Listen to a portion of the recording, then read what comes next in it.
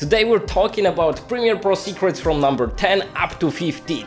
If you haven't seen the first 2 episodes, be sure to watch them as well. And as always, I'm curious how many you knew about already, so let me know down in the comment section. Let's do it! You can drag and drop TXT file in the project panel and double click to open it. Very useful to add notes for yourself or your collaborators.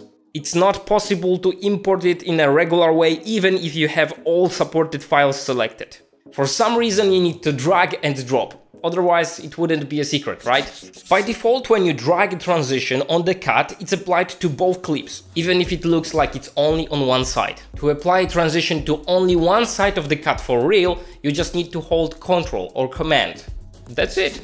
Backslash key lets us zoom out to see the entire timeline in the view. But there is another shortcut that does the opposite and zooms into the frame level. It's not mapped to any key combination by default, so to do it I just go to Edit, Keyboard Shortcuts and type Zoom to Frame in the search area. I will map this shortcut to Alt plus backslash. This way it will be easy to switch between zooming out to the timeline and zooming in to the frame level. Here I have a clip to which I applied one of the effects from Essential Motion Pack. By the way, to download it for free, make sure to watch my previous video. If I navigate to the Effect Controls panel to modify keyframes, I can see the whole sequence here. This is a real pain in the ass, especially for long sequences. To narrow down this timeline section to the duration of the selected clip, we go to the hamburger menu at the top of the panel and we choose Pin to Clip.